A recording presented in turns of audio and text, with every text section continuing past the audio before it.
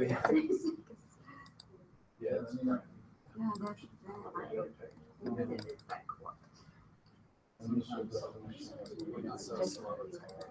All right, providing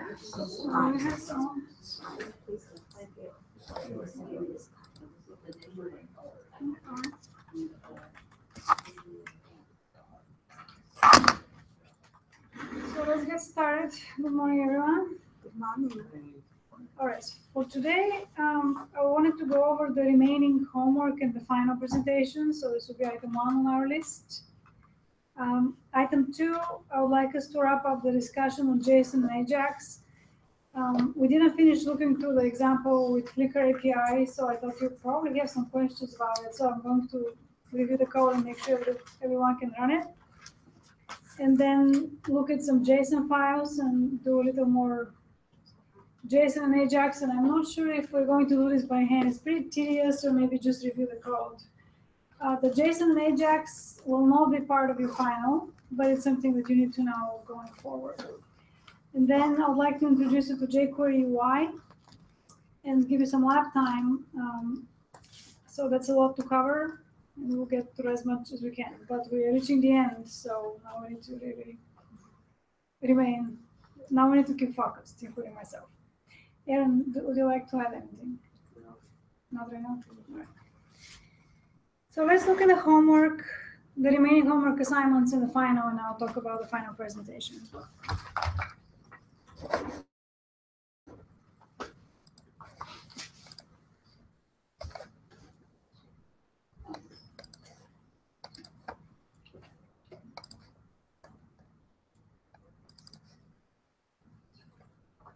So the last assignment,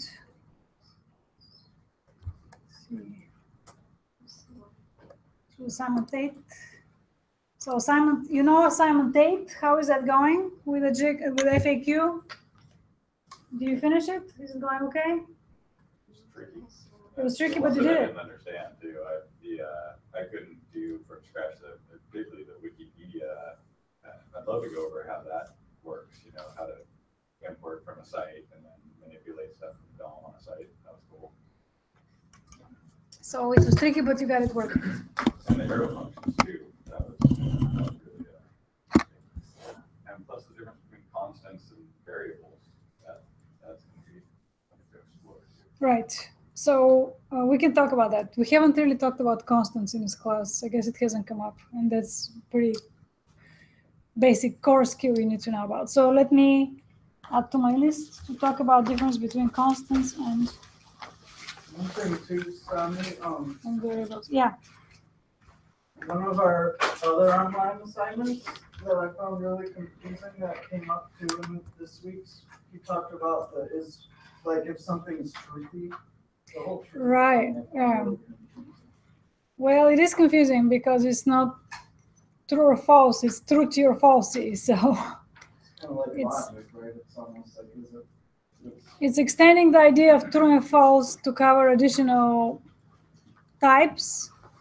So we can talk about this as well. Probably not today, but if you remind me. At some point. Right.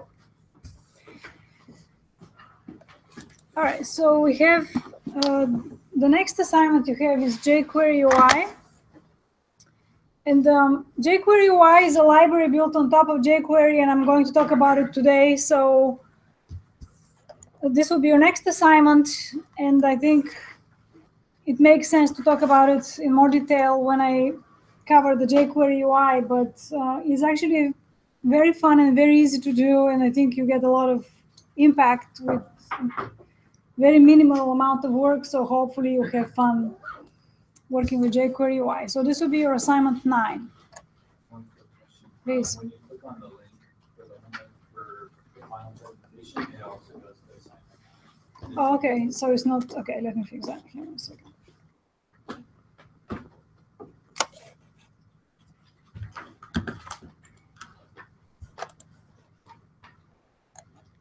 And so after assignment 9, here's the final presentation. Let me share it real quick. Oh, that's fine.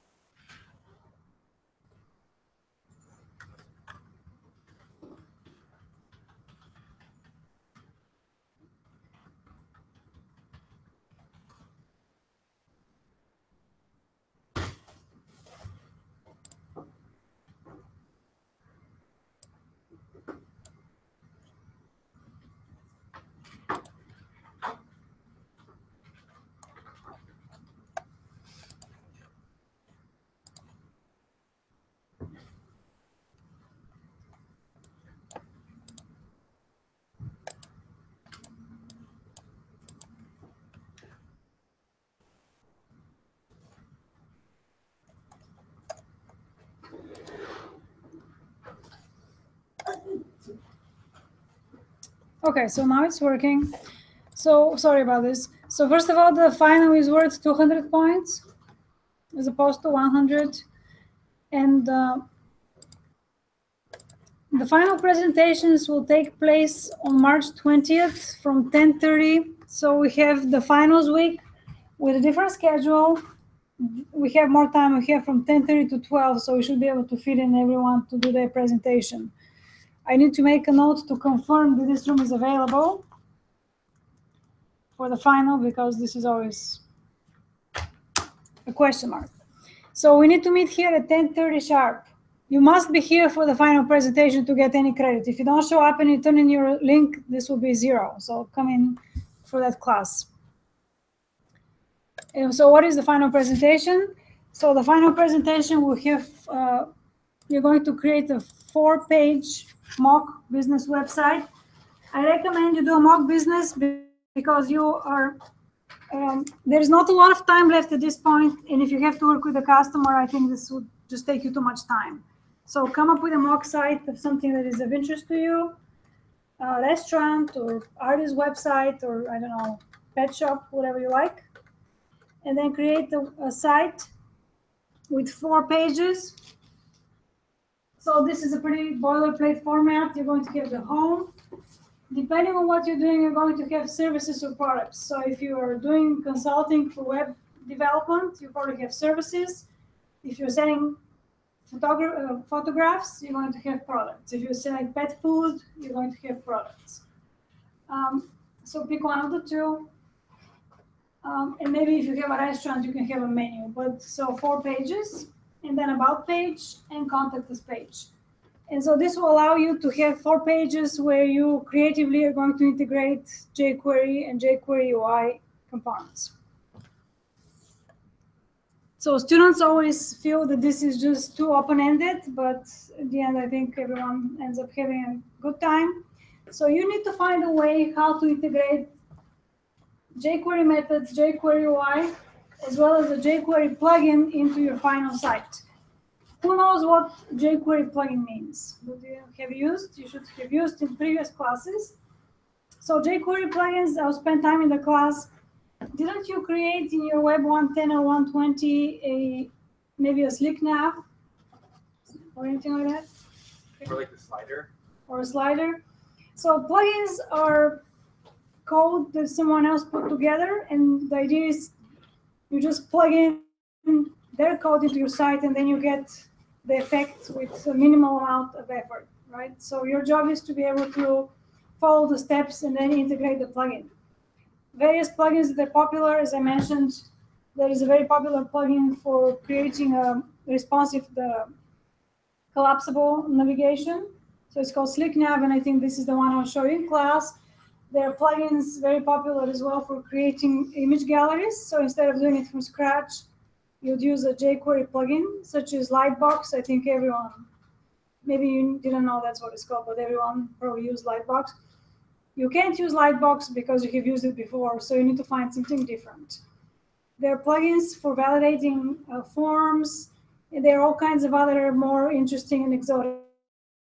Students have created plugins to take an image and then sort of make it like origami, so it has a certain 3D look to it, and then you just need to look and find something that's applicable to your site and then integrate it. And I'll talk more about it as well. So you need to have jQuery methods, jQuery UI widgets, as well as one jQuery plugin on the site. And when you're presenting your work, you will point to the source code and show this is where I'm using the jQuery method and so on. I'm hiding a nav here or showing a nav and so on. And then I'd like you to have a form on the contact us page. And I'd like a form to use form validation. So it might be, it seems like it would be okay to just use the HTML5 validation methods, but if you want to go beyond that and use JavaScript or jQuery, you can. Do you know what I mean with those words? The HTML5 validation? Didn't I show this? I know I did. I know some people who use it in their assignments. Yeah. So this is where you'd use, when you create a form, you can, essentially it's very easy to use attributes to say this field is required, this field is an email, this field is a password. And then if the user doesn't put in the information in this field, you get a browser-based error message saying you need to enter the information. So make sure to add this as part of your form validation. And then you're just going to, on submit, is going to go to a mock success.html page, unless you're set up for PHP, but you don't have to do that for this class. So in other words, your action attribute will be set to success.html. And success.html, it just has to say success. It doesn't have to, you just have H2 that says success. So when you click on it, it says success. Thanks for submitting the form, right? I'm not sure for validation what that looks like then. So it's going to look that if you have a field but you don't enter anything, if you put a required attribute from HTML5, it will say, sorry, this field is required. I can show you. Do you guys, was it? Well, it doesn't turn red. It has it's a browser-based error message that you can't change. Is that called validation or is that just called required field? The overall approach is called validation. The particular HTML5 attribute I'm suggesting you use is called required, right? So,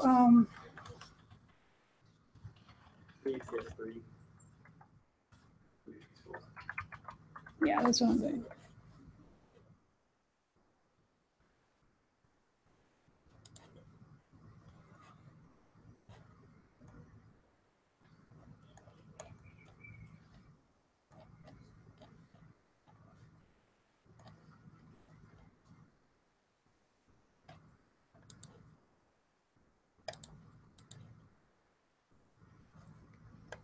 All right, so take a look. So you have a form, action. So your action attribute is going to go to success.html. And then take a look here. The username input field has the required added. And so if I try to submit without putting my name, it's going to say, please fill out this field. And this error message comes from the browser. You do not have to do anything else except put the required keyword here. So if I remove this, then it's going to allow me to proceed without entering the data, okay? And then you can also have input type, password, and you can have a placeholder attribute. So take a look to HTML5 form attributes and then incorporate those in your form. So when you're presenting the code, first of all, make sure that you have a link handy. You have access to the machine. So you just want to come in here, type your URL, and then your page comes up. And we have a little bit of time constraint. We want to finish on time. If your code works and is bug-free, harmonious integration, so you want to make it look like it's a real site, even though it's mock, 150 points. You also don't use, I don't want you to use placeholder content, so don't use lorem ipsum. You actually need to use, do you know what lorem ipsum is? Okay, good. You need to use, if it's a restaurant, you need to say our food is delicious, and so on. Right? So it has to work with a theme. That's the whole idea. And then think a little bit about the following points and then go over them in class. What are your biggest challenges and successes? If you could do one thing differently for the project, what would it be? A lot of students tend to say, plan ahead, and just what is your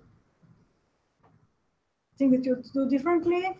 And then list one thing that you learned in this class that you think you will be using again going forward. So think about it beforehand, because your presentation will be limited to about 5 minutes, so you can get through all of them.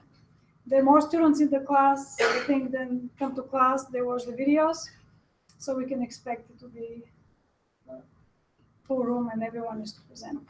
Presentation in alphabetical order by last name. So I'll be calling out by the last name. Is he already the first one? Okay.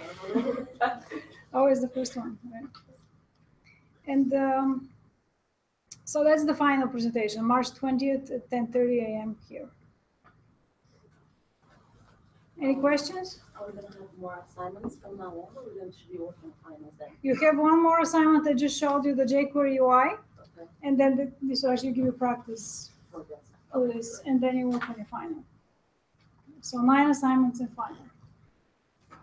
Any other questions?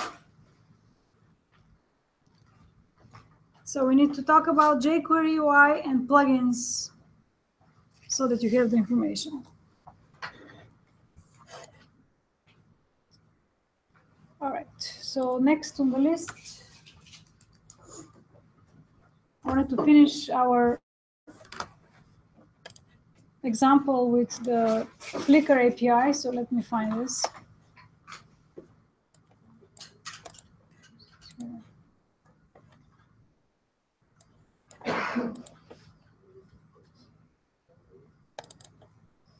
Who was able to finish the Flickr API and get it working last time? Most of you? All of you?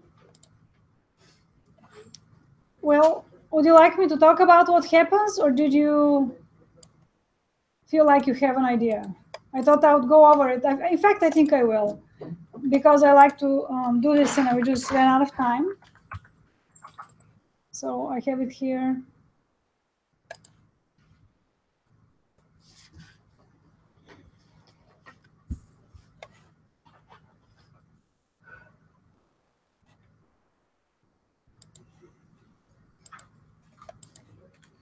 Oh, there is one other thing I need to talk about. Did you receive a link for the evaluations for the quarter? You should have.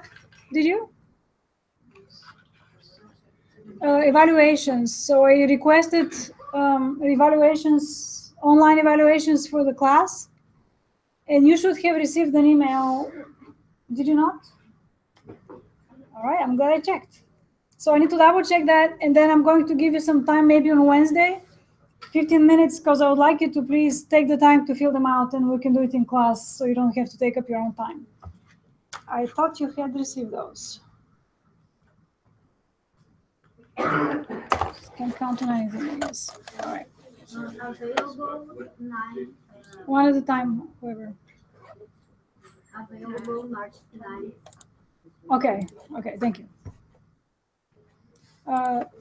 Josh, What did you say the final presentation was? March the 20th, and it's posted on there. And it should be on your calendar as well. Okay.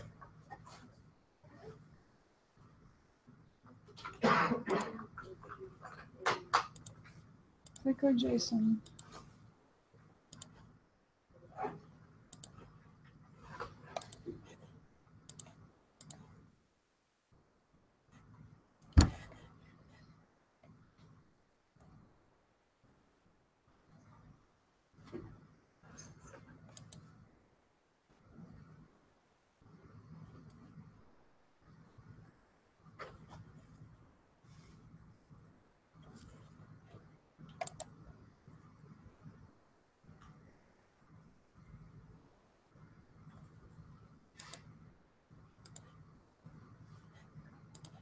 So this was our example. I guess we had a tag of butterfly here. And so this is using AJAX. So if you wait a little bit, if somebody else loads a new butterfly image on Flickr, when you load the images, it will add additional images. Right now, maybe no one is uploading butterflies at this time. So let's look at the code. So what we did was we created an empty div container where we actually output the content from Flickr. We use the Flickr API. So first of all, we use jQuery. So we imported jQuery. And then we use the Flickr API, which allows you to grab content from Flickr. So Flickr, I don't know if you're familiar. Who is familiar with Flickr? Have you? Most of you? Is anyone who is not familiar with Flickr? Okay, so Flickr is a site for storing pictures, and It's like a social media for pictures, and I think it's owned by Yahoo now. So you have to sign in, and then you upload your pictures there, and you can search for other people's pictures. I used to have an account with them, and I felt like what didn't I like about them? I think it was the privacy, something, but anyhow, I ended up closing my account with I them. think when you put something there, they technically own it. Yeah. So like they can share it with anybody. Right. So it was something about the way they approached the privacy issue that I didn't like, and I don't have it anymore. And in fact, as you can see right now, we're working with the images of others. They have uploaded them, and then we can publicly see them. You might be able to make it, private image. I think you can do that. But in any case.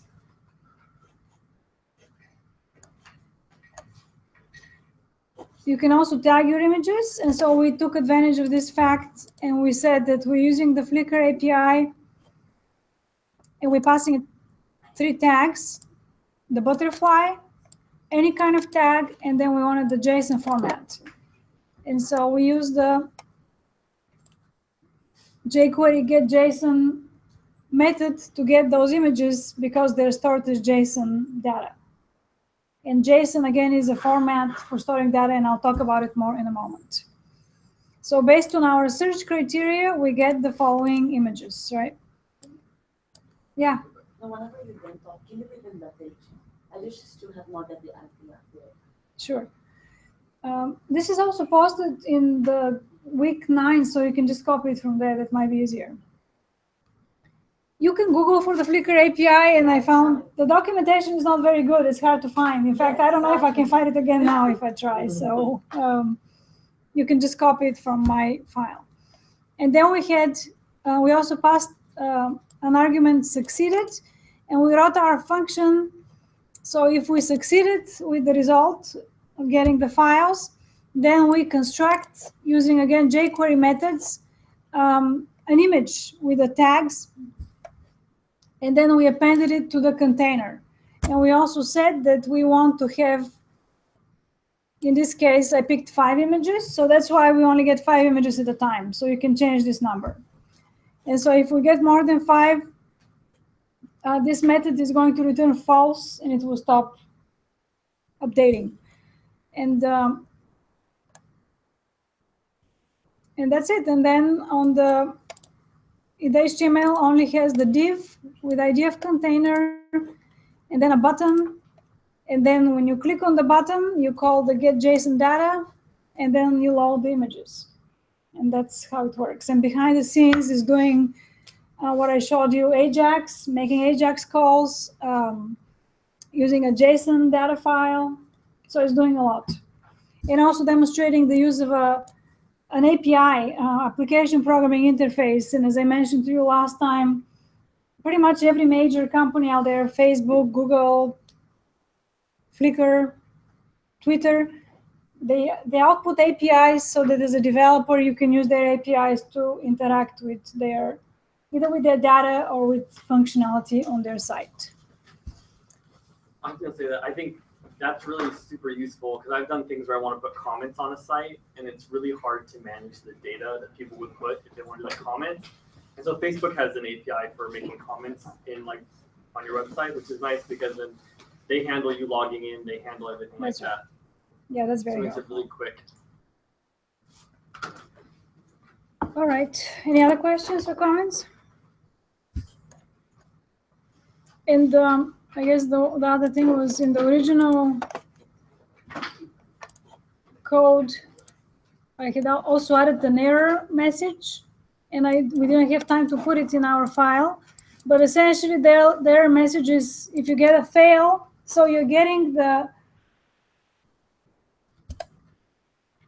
So let's see, you're getting. I forgot what. You're getting basically a response from the server. And so if the response from the server is an error message, which is returned as a string error, then you're going to alert the error message. So that's in case something goes wrong. Maybe it can't get to the JSON file because the network or, for a variety of reasons. And so that means that the return codes were not okay and 200. Do you remember what is AJAX, by the way, from last time? Who is going to remind us? What does it stand for and what does it do? Can you say it louder again? I can't remember the first phrase. Asynchronous. Asynchronous JavaScript and XML. Okay. So what does it do? Why do we care about AJAX? So that we can update a specific content on the page without refreshing the whole page. That's exactly right. That's the purpose of AJAX. In some of the examples we talked about Google Maps, you can reload the map without having to reload the site. Searching for content on Amazon, if you start typing it to autocomplete, again, it's getting asynchronously without uploading the entire page and refreshing it. And behind the scenes, it's using this method I showed you, XML, HTTP request. And so what you're looking for is, you want this object, actually it's not a method, it's an object. You want it to return okay, and 200 status code, which means you're ready to proceed. Any other return value means that you shouldn't proceed because you actually were not able to successfully connect with the server, right? And so JSON stands for JavaScript Object Notation, and let's talk about it a little more before we change topics. We're in week 10 now already. Let's see here.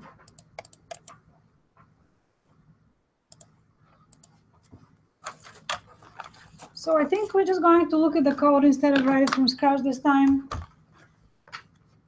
What do you think, Aaron? Write it again. I was thinking of just reviewing it online instead of writing it. It's pretty tedious. We're going to talk about JSON notation, like how to use it.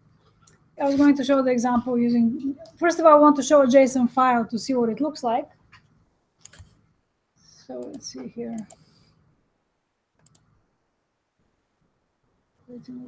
Desktop.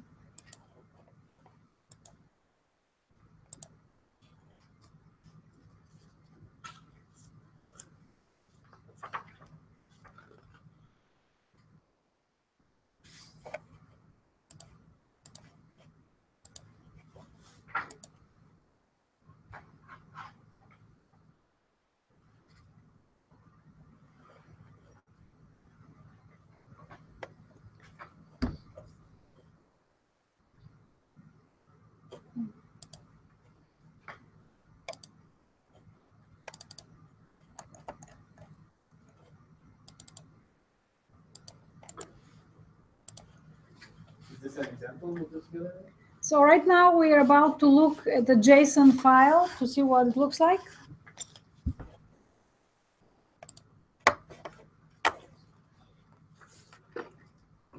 All right. So this is JSON.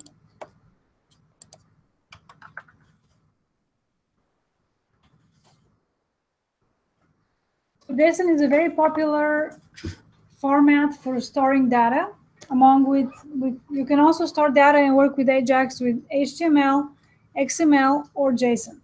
So as you can see, JSON is really looks like an object, but it's just text, and it's characterized by using key value pairs. So we can represent events for some, venue. And so the events are characterized, there are 3 of them, and each one of them contains groups of key value pair. So location, San Francisco, date, and so on, and then location, date. And then the syntax is pretty finicky, so you have to be careful. And you have the square brackets, and then you have the curly braces containing each group of key value pairs, separated by a comma. So what you do is you grab this JSON file with JavaScript. It looks like an object, but it's a string. And then you need to use JavaScript to parse back and forth between string and object. When you get on the JavaScript side, you want to convert your JSON file to an object so that you can work with it as an object. And so JavaScript offers methods to do that: stringify and parse. But this is what a JSON file looks like. And as you can see, it can even include resources such as images, right?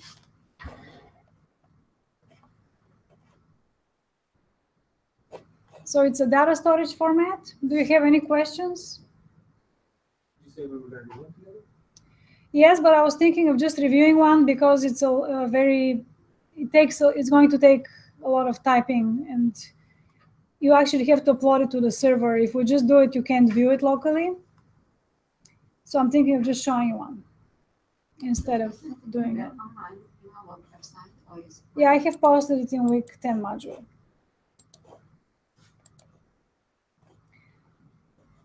All right, so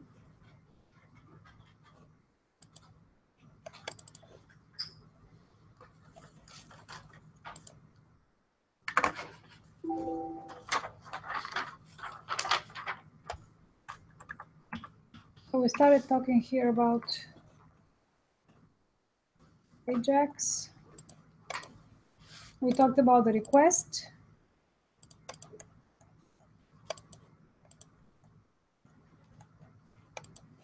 And I believe at this point, we are ready to talk about the data formats.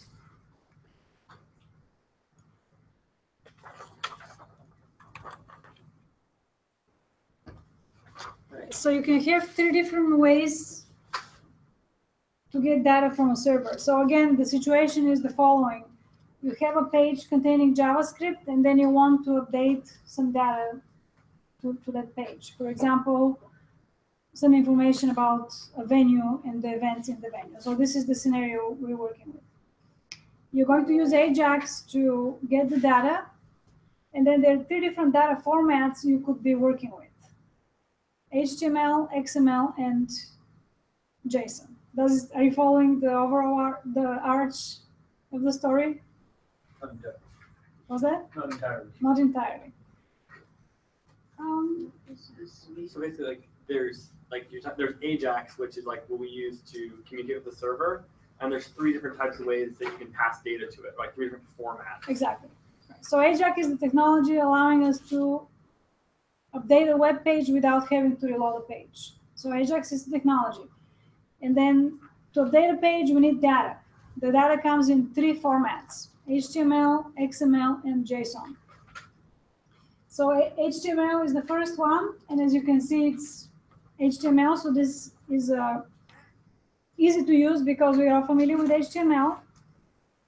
And it's going to go straight to the page, so it means that you don't have to process it and format it additionally. It's already in HTML. This is great. But there are also problems with it. The main problem is it has to come from the same domain.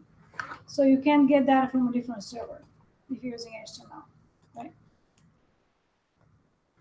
So to get it with the data with HTML format, you're going to use the response text so that it gets sent back from the server. And Would it be again, hard to upload it to the server if we did an exercise together? we can do it. It's going to take, sure. So if you guys want to do it, we can do it. But I still will go over the lecture. Okay. And so the browser renders the HTML like any other HTML, so you don't have to process. The other format you can use is XML. So with XML, this is an example of XML format. As you can see, it looks pretty similar to what? To HTML. I believe I mentioned last time, the difference is that the tags are user-defined. They're not constrained to predefined tags such as in HTML. You can define your own. In this case, it makes sense to have an event. I was gonna say, I heard that HTML was actually a child of XML. Is that true? Like XML came first, and then they said, let's make something that everyone can use with a certain syntax, and they made HTML. Yeah, I'm not sure that's how it works. I mean, XML used to be a lot more popular before, a long time ago. But XML was. XML. Yeah. Yeah, it was pretty big. Not so much now. It seems like JSON is now the preferred. Well, just that XML was like the way that they marked up, and then they changed Right. it further down the line to HTML. Could so be, it spawns from it. It's probably true. I just haven't heard of this. So, and so what are the problems with HTML or with XML rather? The same problem. The data has to come from the same domain, so that's pretty limiting. And also, XML is considered a verbose language, so it's kind of heavyweight to work with. To get it back, you need to call not response text, but response XML method. And then you need to convert XML to HTML because you have to display it on the page in HTML. So that's extra work. And then JSON looks like an object literal, but it's not. It's just data. You're going to get it back with response text. And you do need to write a conversion from JSON to HTML. So this is the tedious part I was referring to, but it looks like you guys want to do it, so we will. And so we have key value pairs.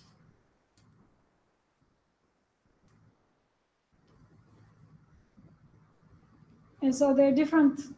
With JSON, you can actually have an object inside the JSON object. You can have a Boolean, so it can support all these different data types, and you can even nest objects within objects. So it's pretty robust in this way.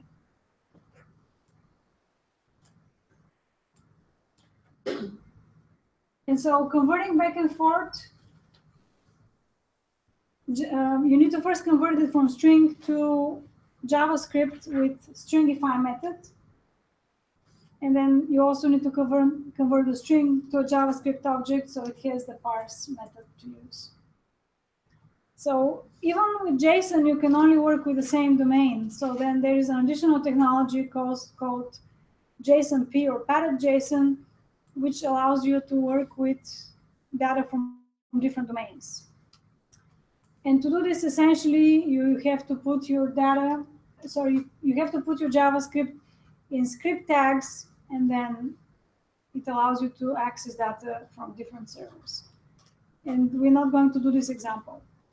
But you take your code from the JSON example, for example, and then put it here. So it has to be wrapped inside a script tag inside a function. And this allows it to pick up data from different domains. So now, because it's a JavaScript source, you can have an absolute URL and then grab the data from there.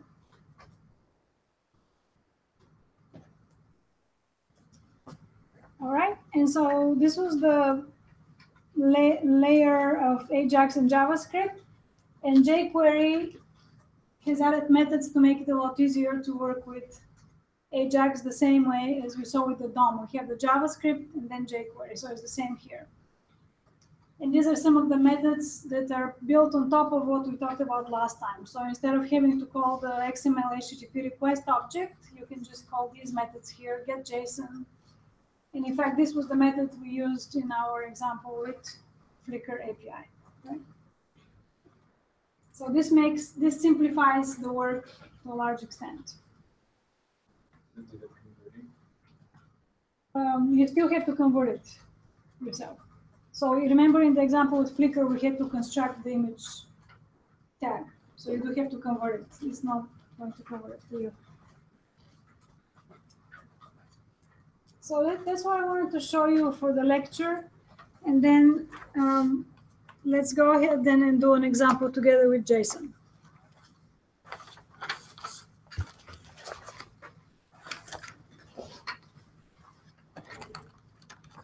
So the first thing you need is the JSON file.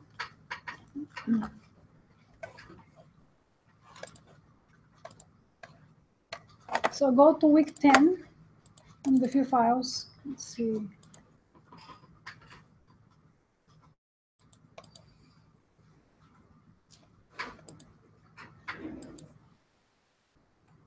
We'll go ahead and download the image, the data, and the CSS file, please.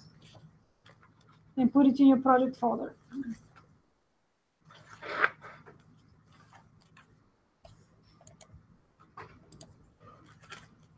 You can take JOS for this experience later. Oh, it's useful. It's just We could kind of do a compromise and just maybe, copy the code over, but do it like, in sections or something. yeah, so maybe it something like doesn't that. go out. Yeah, I think that might be a good way to approach it. That'll still be, we'll still see what's going on. All right. So in this case, why don't you also download the JavaScript file? So download.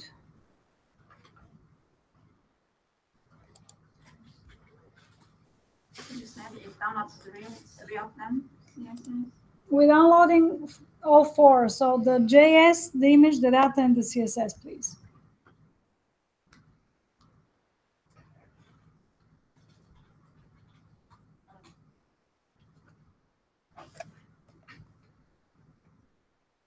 Sorry.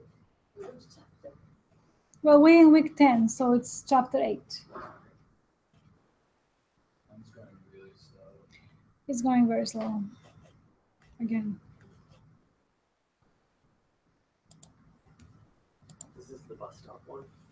Yes, I think so.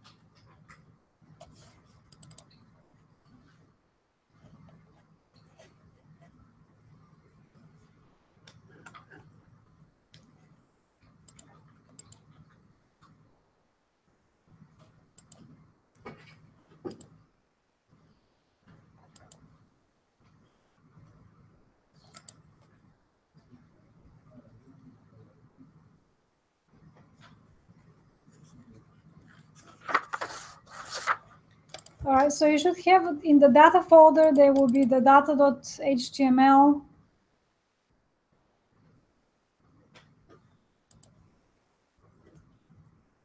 The JSON and the XML. So these are the 3 different data formats.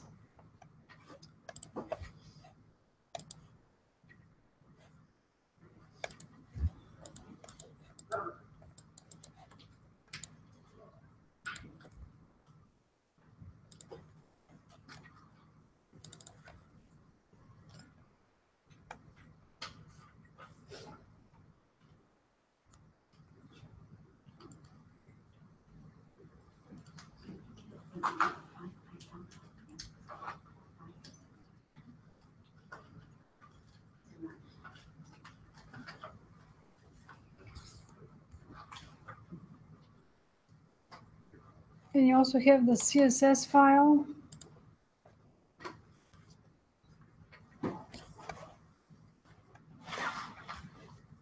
What is this? Why is this not allowing me to?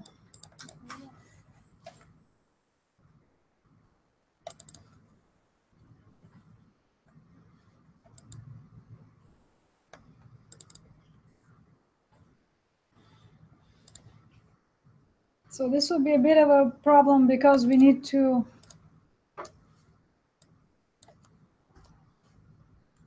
files to be in certain folders, and they're not in those folders right now. What you need to have in your project folder is a CSS, data, image, and JS folders, and that's where the data would go. I don't know if you're all following. Okay. So I guess what I mean is that when you unzip the files, they will not automatically be put in the right folders. You have to manually recreate the project folder. So I'm creating a JSON EX1 folder so maybe do this. Let's do this together. If you already did it, then just, relax for a moment. So this is the project folder JSON EX1. And then in this folder, we have to have a data folder, a CSS folder,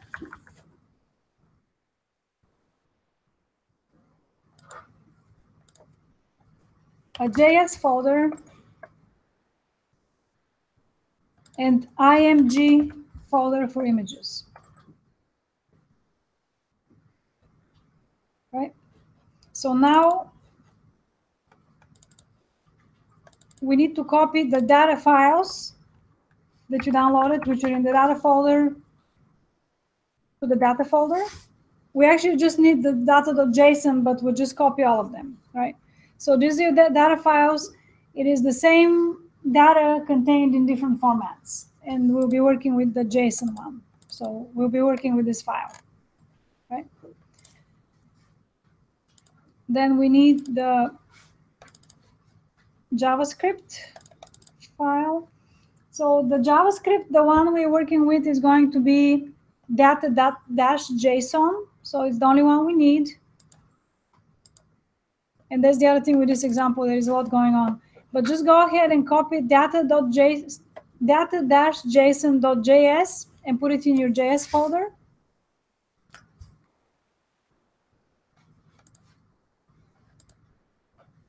And then we need our CSS file for chapter 8.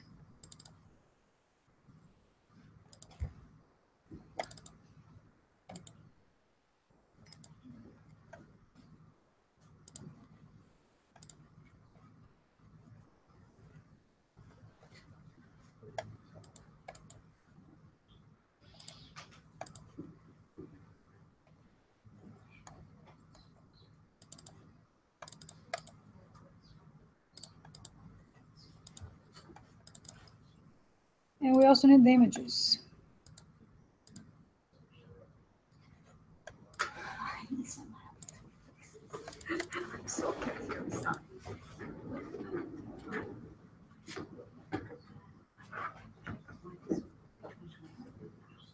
This one is, you want the one on top. That one's good.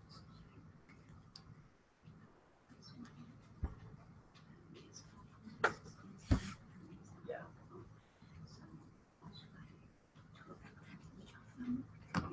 What you want to do is go into brackets week 10 and create a folder that's called JSON and sample. You have a folder for this class.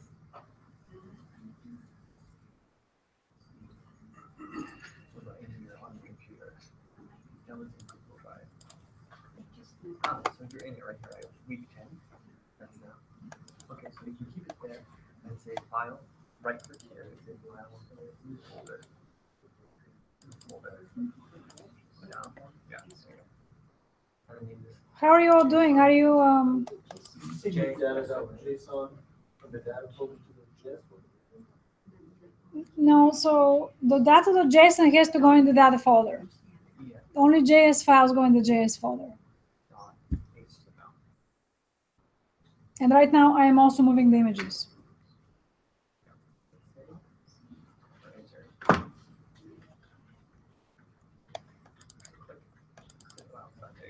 Okay.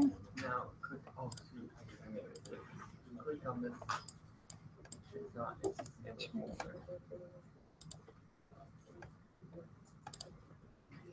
Example 1. Because this is a folder. So So then we go to the folders So what I'll here. do is, let's see. So we just download it.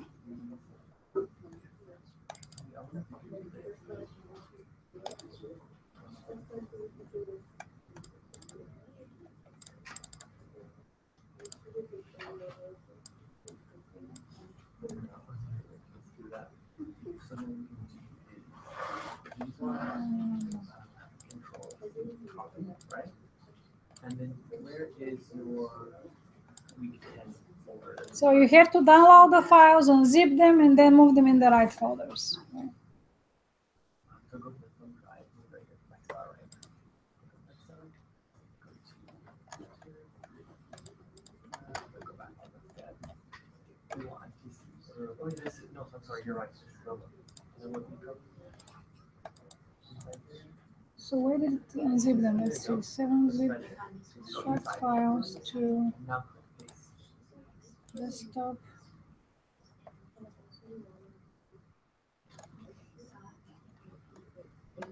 So now it's here in the folder. Yeah, so the one you're going to focus on is CSS and then JavaScript. So this one I still need to keep it.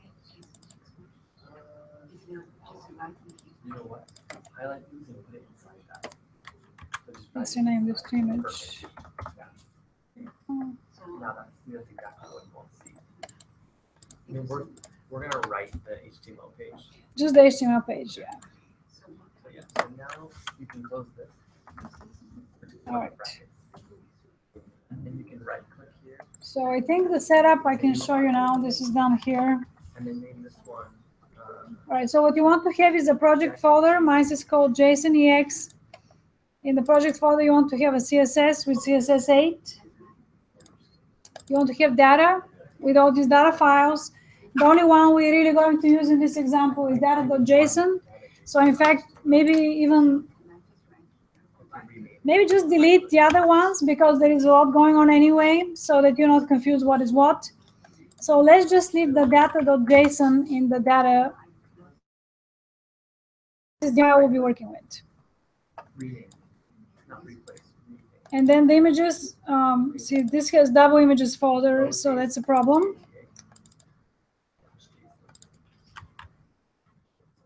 So I'll copy them in. We don't need all these images, but I can't. It's easier to just copy all of them. So what happened was my unzip did an image inside the image, so I need to redo this real quick. So just a new folder, img, and this is where the images will go. And in fact, will be, you see now in the HTML page, there will be nothing because we're getting everything through JSON. Even the images will be grabbing with JSON.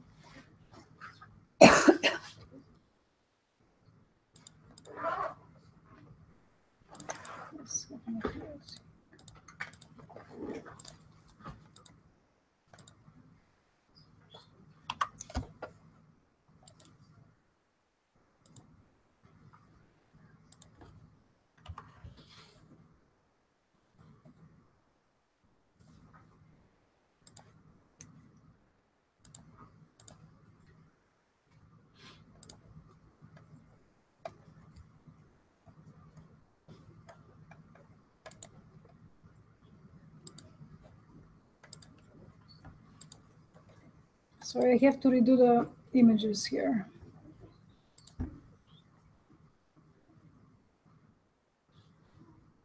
And I think actually it's 12 o'clock, so let's take our break and then we're going to work on this example after the break.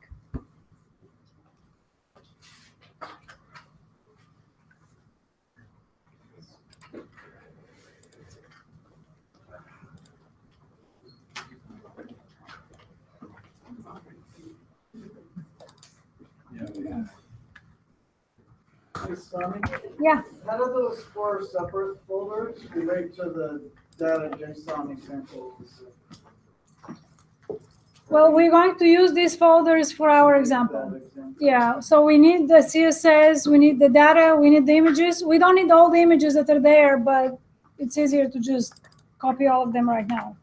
We need a few of the images, And we only need the data.json file. So if you want to delete everything else, you can just leave data.json and that should be sufficient. And then after the break, we're going to add the HTML and then tie it together. And it needs to be uploaded to a server to demonstrate it working.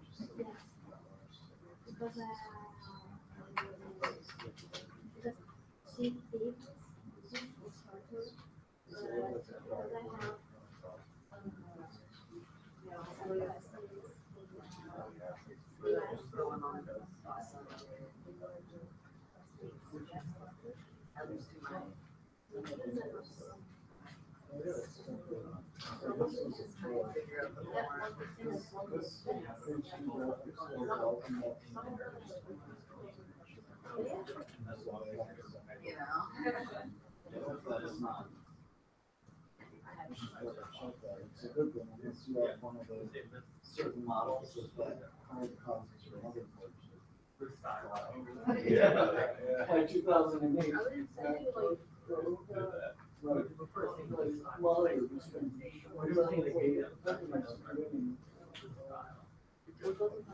yeah, and so they were, so it was out of Apple Care, but it was out of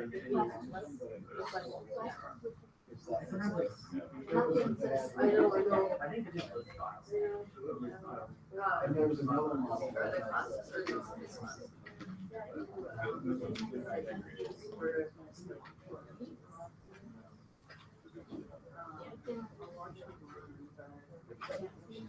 Yeah.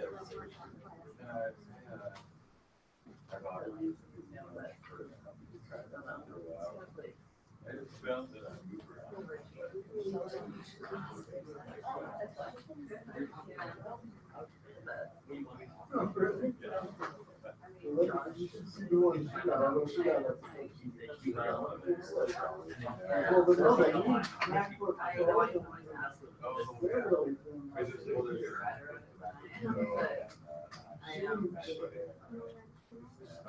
yeah, the air was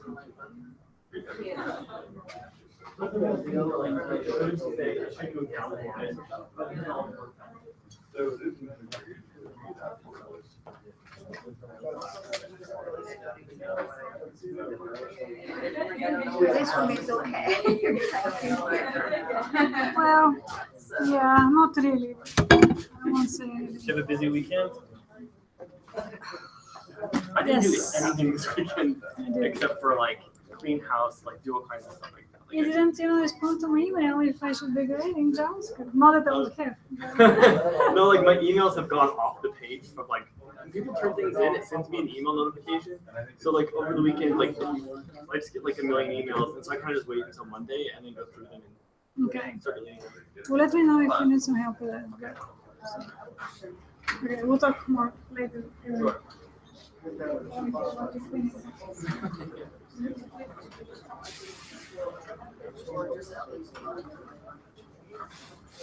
Yeah, I guess it's a bit more specific. An example of each, you probably are going to end up using more than one, but at least one each. Maybe I should have this as a For the final project? Yeah. If you want, you can show them mine.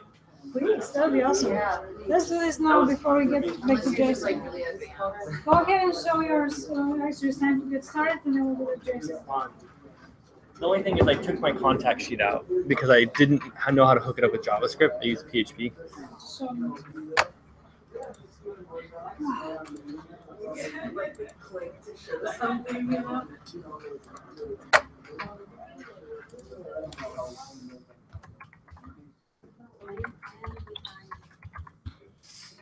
So we're getting started again, and we can speak for yourself. I have to get their attention. All right, let's refocus back to the front of the room, please. All right, time to get started again. So Aaron is going to show you his final project from when he took JavaScript with me. Yes. And so this is just like 4 pages, simple. And then this was, I did it based on a trip I took. Joss created this logo for me.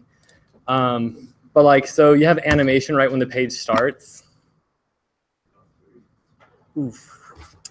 And then I have this. This is a plugin, a jQuery plugin that I used.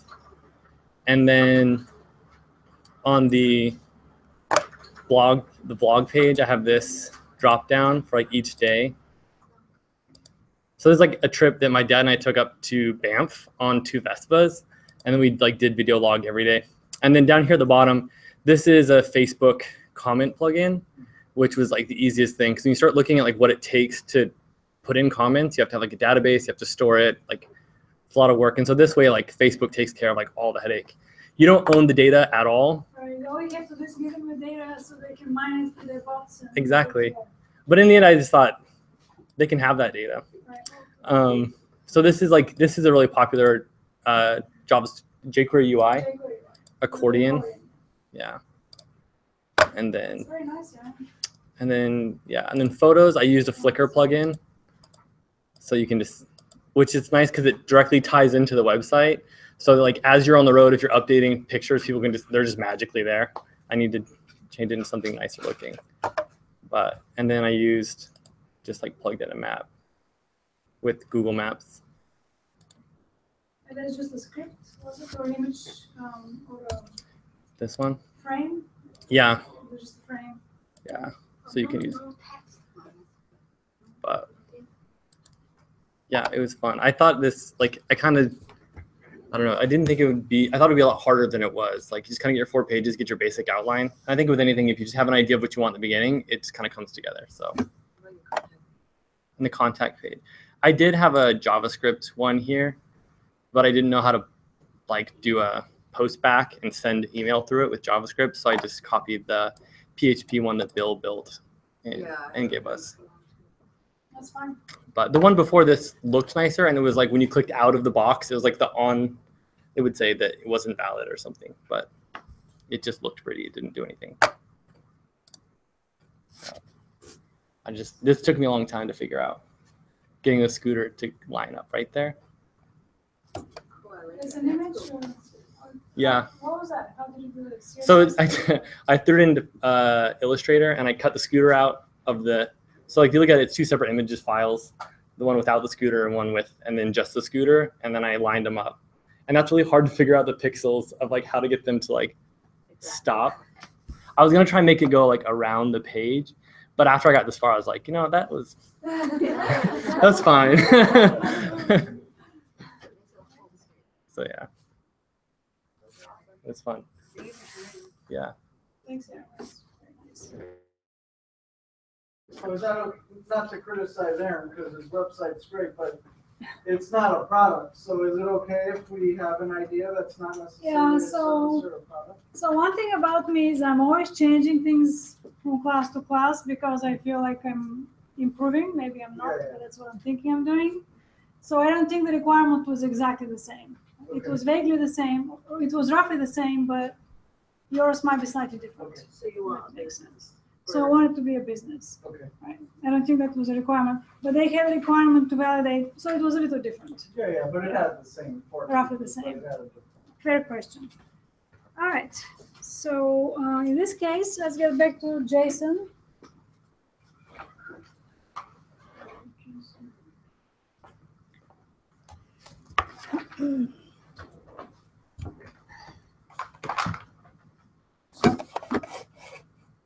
All right, so for this to work at all, you need to, again, have the following files here.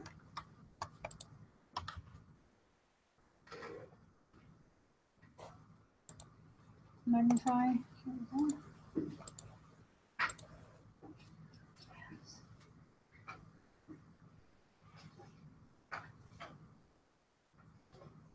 So you have the CSS, the data we just need the JSON file, right? So you can delete all the other files if that's easier for you to just clean up a little bit. But are we clear what the other files are? Were, right? So these are the different data formats because you can have multiple examples to work with different data types. We just need the data for JSON, that's all we're doing. And then the images, there are more images here than we need, but you need to have an IMG folder, and then the JavaScript, which is the crucial piece here. Data-json.js. And now we're going to go in brackets, and you're going to point your project folder to that folder. So mine is called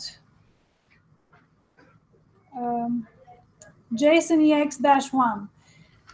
Don't put JSON if you're using JSON. Make sure it's lowercase, right?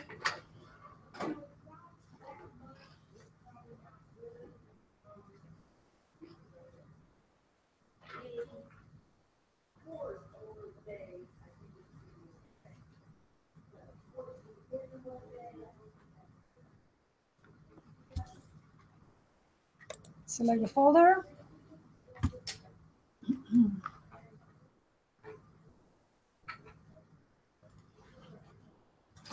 And then create a new file. Let me just get my glasses.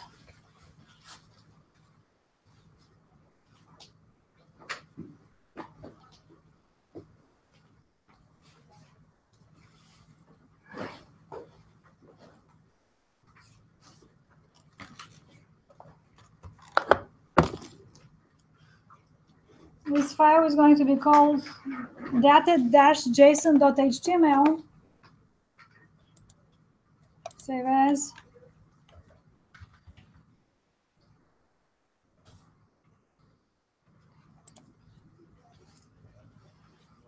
Maybe he wants me to write something first. Oh, what's that magnifying class? Everything? I don't know. Yeah. No. Just. Oh wait, you gotta do a new file. Yeah, that's fine. You're right. To save it, you have to do new. Okay, so data-json.html. And actually, the HTML file is very small.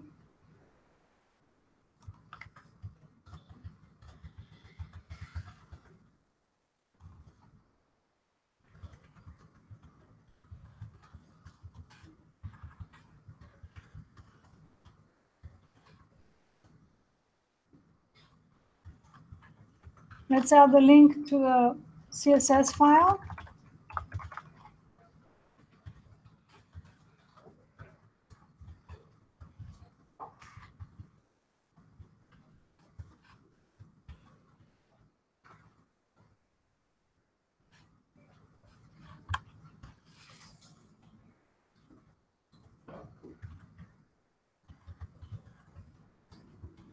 So this event is for a fictitious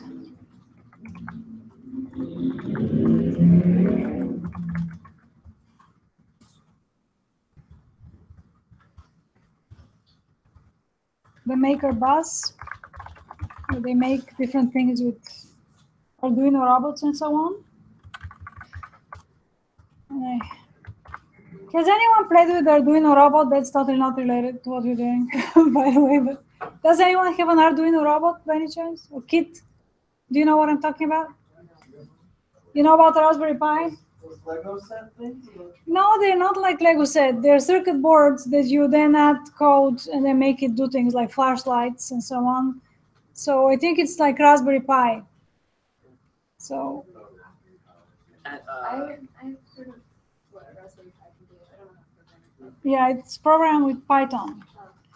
And then the Arduino is programmed with its own language. So I have one in the office, but I say at Amazon's Web DevCon, they did, one woman spoke about how she went from being a programmer to getting that as a hobby. really, Yeah. into Arduino or into Raspberry And Pi? then like making robots to do dumb things. Yeah, it's fun.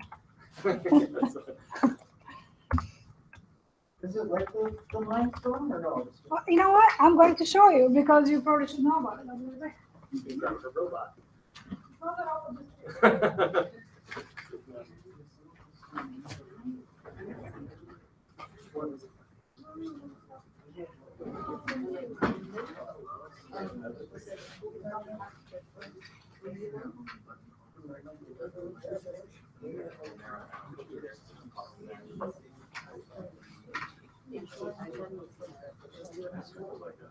And I would send you the bit of a digression, but I think it's roughly related to technology. So here it is. I know I haven't really put it together yet, but it's these little circuit boards. And then you put together the electronic part of it, the circuit boards. And then after you do, then here's a book with Arduino projects. And then the projects use their own language, which is supposed to be very simple to use. I was a bit annoyed because I know other languages, so now I need to learn a different one instead of using Python or Java. It's like, okay. But the projects are very fun. Feel free to come up here and look at it. So some of the things you can do with a project book are spaceship interface, love ohmmeter, so measures love somehow, mood cue, a light theremin. Do you guys know what a theremin is? It's an instrument from Star Trek. Yeah, so crystal ball. So you can reprogram the same thing over and over again with the chapters? Yeah, so you can program this thing to do different things. And the starting project from here is a blinking lights. So I'm really looking forward to it, but I haven't quite gotten to it. Again, I want to pass it around so I don't lose bits and pieces of it, but you can come up here and look at it if you like. So that's the Arduino. That's so fun. Yeah. Now, where were we? All right, and so the fictitious program page we're putting together has to do with this maker bus that goes around and offers these kind of events. This is what made me, digress about Arduino. And so now script source is equal to, we need to close the header right here. Yeah, so this is the only header. Thank you. Yeah, so a header is just an HTML5 tag to indicate this is a header. And then source.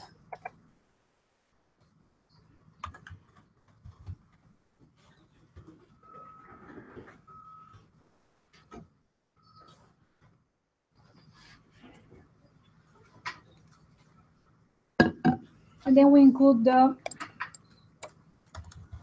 JavaScript file. So let's take a look. So essentially, as you can see, this is all similar to the Flickr example. All we have is just a container where we're going to put all the data. So right now, that's all there is to the HTML page. And let's take a look at the other pages that are part of the project, and then you need to upload it to your server to actually see it do anything. So the JSON file is going to contain 3 different events with 3 different locations, 3 different dates, and a map, some PNG images. And the images would come from the image folder. So maps of Texas, for example. So here is a map. So the images are also pulled with a JSON file, right? So this is what I wanted to show you. So everything comes from the JSON file. And last but not least, let's take a look at the JavaScript file. And this is what I didn't really want us to write from scratch. All right, so now you're going to recognize some of these lines of code because we have talked about it. So the first thing you need to do is create the object that we looked at last time, the XML HTTP request object. And then you do an onload function. So onload is what is the onload, Chris? Well, it loads that function as the page load. So onload is going to ensure that the page has loaded the elements before we proceed. And then we call anonymous function that checks whether the server is ready to proceed. So these lines are commented out, but you can uncomment them because you will be doing this on your server. Okay, so there is something called a local server, local host. Some of you might have used it, such as WAMP and MAMP. If you had that local host set up, such as for your PHP class, then you'll be able to run this example locally. However, the line 9 might not work. So this is all these little details. But because you'll be uploading it with file 0, it will work. So you're checking to make sure that the status is 200. Do you remember when we looked at the statuses? Right. So we wait for it to be 200. If it's 404, no good. Right. So we didn't find the server, or the network was interrupted. Various issues can go wrong. So that's a general approach when you're working with data. You want to make sure that you're connected before you proceed. Otherwise, you don't want to go on. But if you get the 200 back, then you're going to parse the JSON file, and you're going to get back the response as text. So as you saw, the HTML and the JSON get returned with response text. If you have XML, it gets returned with a different, I think it's response XML. And so you get back your response from the server if the server status was okay. And so this is what gets you back the file. When you get back the file, then you need to construct the content. And so this is what is what I keep on referring to the tedious part. I think this is extremely tedious. You have to construct the divs containing the images, the alt tags, and so on. And you construct all this, and then you construct however many divs there are corresponding to the number of events in the JSON object. And we did have 3. We have Texas, Austin, and I guess California. So you have to construct in a loop a div for each of the objects. So this is what happens in these lines here. And then you go through the events object. It's indexed, so it's 0, 1, 2. And then you go through the map value, the location, and the date, right? So if you looked closely at the JSON events, you'd remember that these are the keys from the JSON file. Does this make sense, or do you want me to look back at the JSON file? Right, so map, location, and date. If I open the JSON file, look at this. These are the keys for the key value pairs: map, location, and date.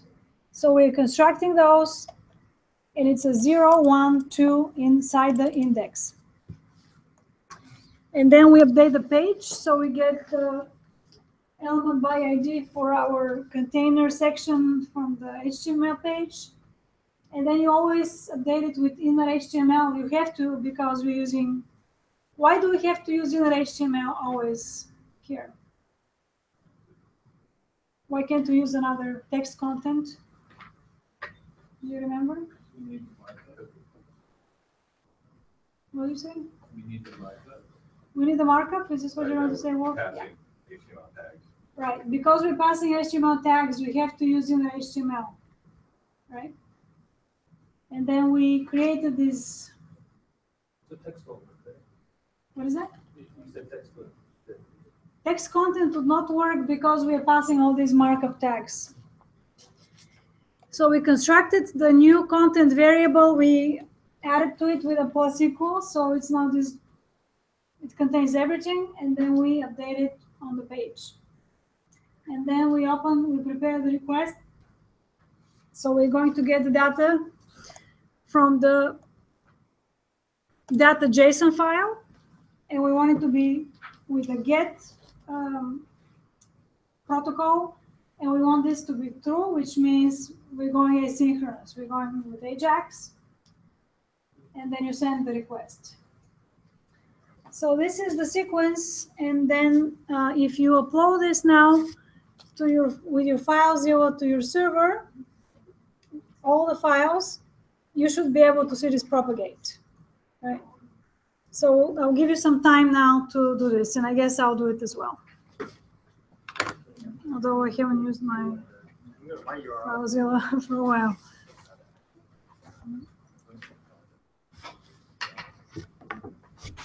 Maybe I should go to my URL as well. Let's see here.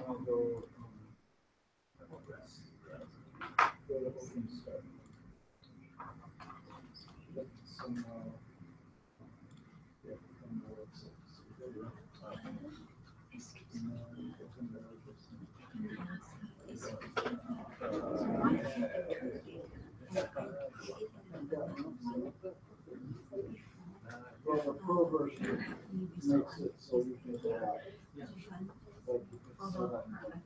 So you need to go, now you need to use FileZilla to upload the files. And I'll do this on my laptop because I don't know my password. Yeah, it's the same as that one. Yeah, same. Save it. So I haven't seen it yet.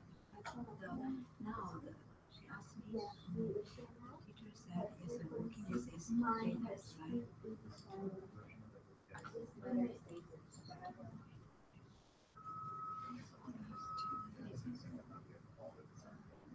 Did you upload it to your server?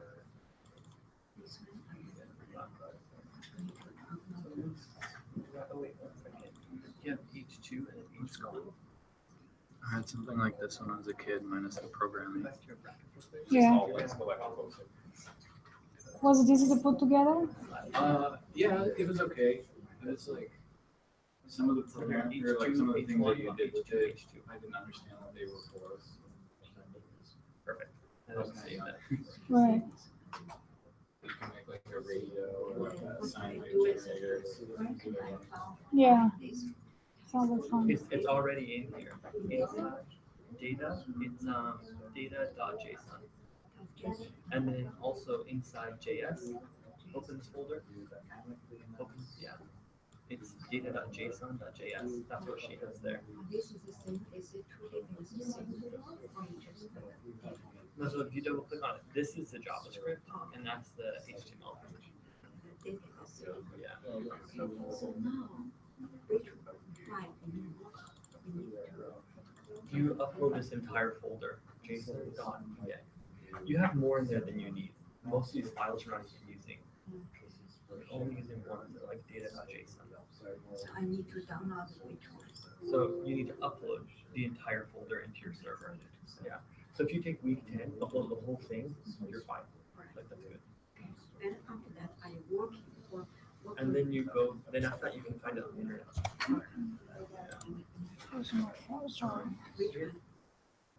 All right, well, the first person who gets this to work, let us know. Get it to work, right? Come to All work. right, all right. Great. Yeah, so there you have it. Yep.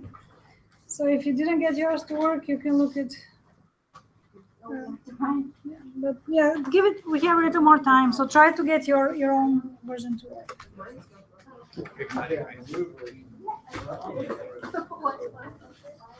Have you been to Ada's technical book? It's the shit. Like Ada's is basically like it's a store only for technical books. So like any computer programming book you want to find, they can probably have it there. Oh, cool. And they have like UX design. They have like a UX book club that's meet up. They meet up once a month. And every month they read a different UX book, which I think would be fun to do. Yeah, the last I went to one. It's fun. Like just talking about the book, but you learn something. The other thing is, Stani, have you been to Ada? You know, I haven't. I know of it. It's Because they somewhere have there, like right? boxes of these of all kinds of different kits, and like they're very much into the main box. Yeah, I'd like to go. It's on 15th or somewhere They around. have vegan pastries. Well, now I'm going. Yeah. And they taste amazing.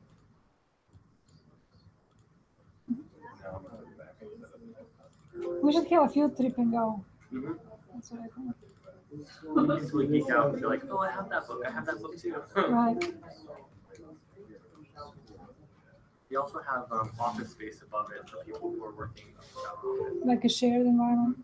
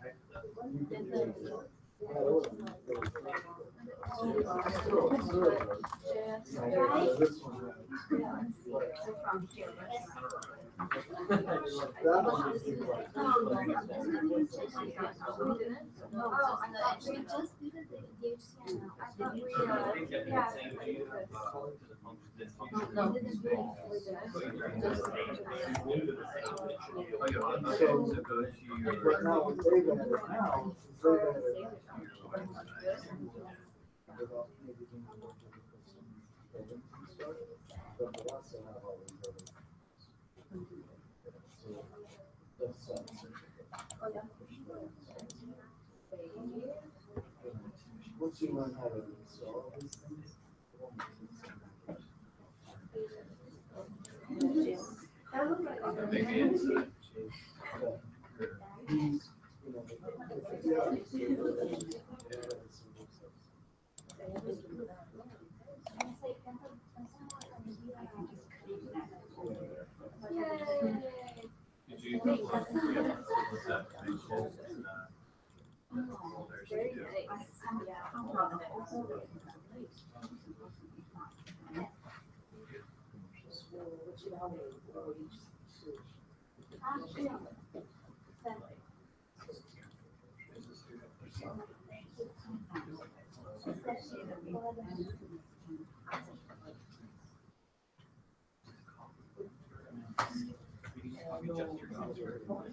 Oh, I see, okay.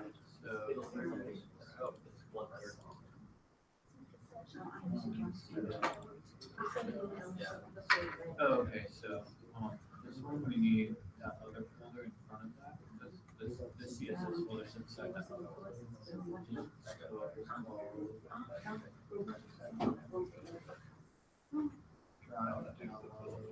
yeah, that's why I was What I would like, do there are actually double- is, take all those folders in here outside of this, I do is that, just sort of. put all these files. Yeah, just go like this. Just grab her.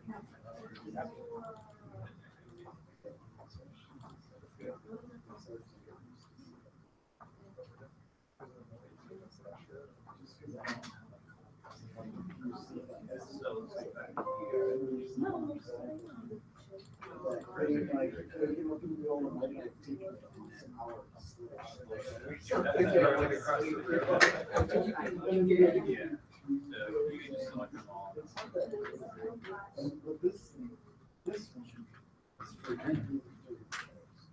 So, because it's showing So I guess we have to talk about jQuery UI next time. It looks like. Colin, but it seems like you guys enjoyed this example. Yeah. So I was just trying to experiment with it. So I had to go back. So I had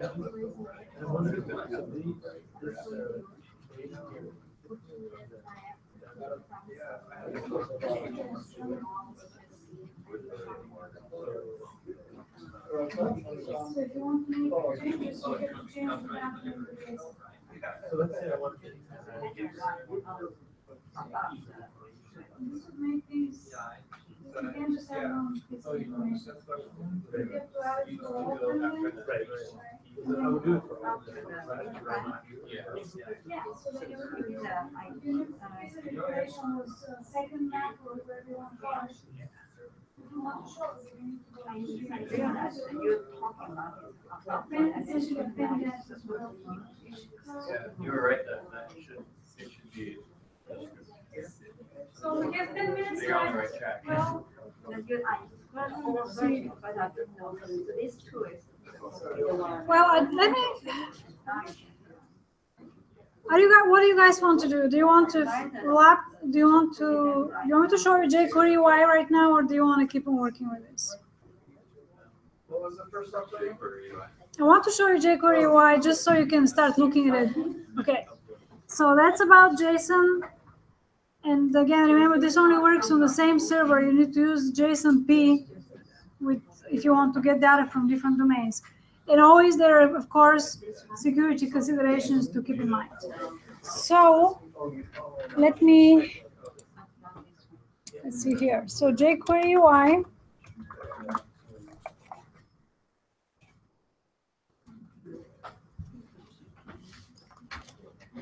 All right, so let me just tell you a few words about jQuery UI, and then you can start playing with it on your own, but we can talk more in class about it.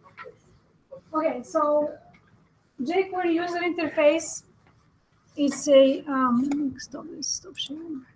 Okay, see if we still have a recording going. Oh, we do. Okay.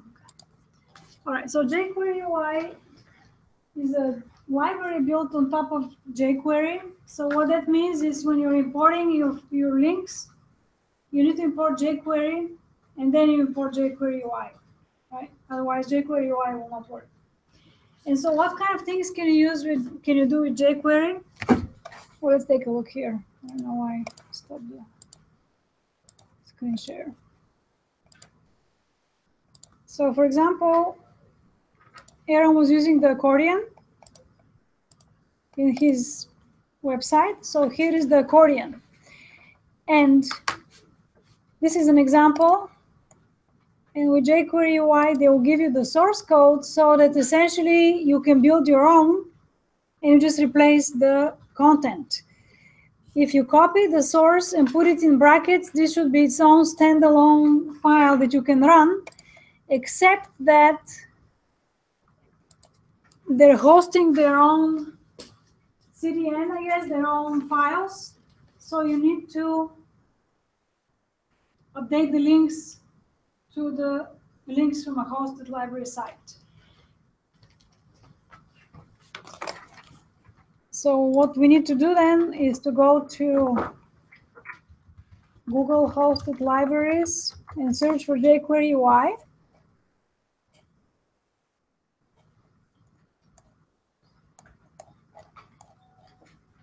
So here is jQuery. There is also something called jQuery Mobile, which we're not going to go into in this class, but it's quite nice. And it creates mobile pages, but they're so nice and easy to use. You can also create it for the desktop. Again, I digress. So here is jQuery UI.